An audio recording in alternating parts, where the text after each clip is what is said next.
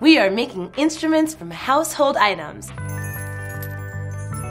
And today, we're making a wind chime out of a coat hanger and some metal objects. This is a truly fun one to make. I've taken lots of different things like washers, you can take keys.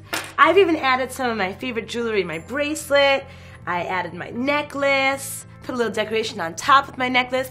You can have your kids go through their jewelry box and pick out some of your favorite jewelry. It's really fun and it's colorful and it sounds really good. So I'm going to show you how to do it. What you'll need is you will need a hanger, keys, some tape, scissors, anything with metal, and some ribbon.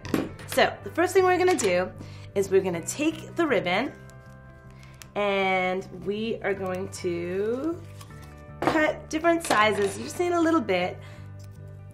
Start out with a little bit of ribbon and we're going to thread the ribbon through the washer or metal object or key or jewelry or whatever it is that you're threading through, and we are going to attach it to the end of the hanger. Tie it on. You could use jingle bells too. I think that would work well too. Okay, so just like so.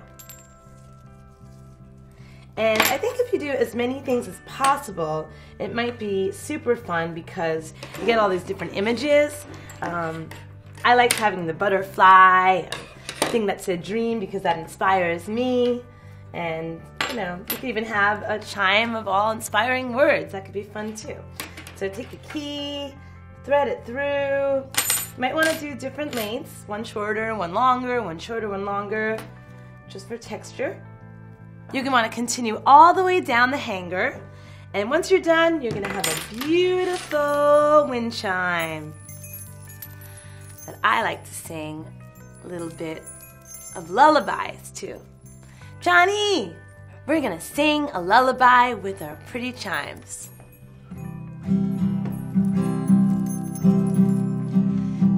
Little baby, don't say a word. Mama's gonna buy you a mockingbird.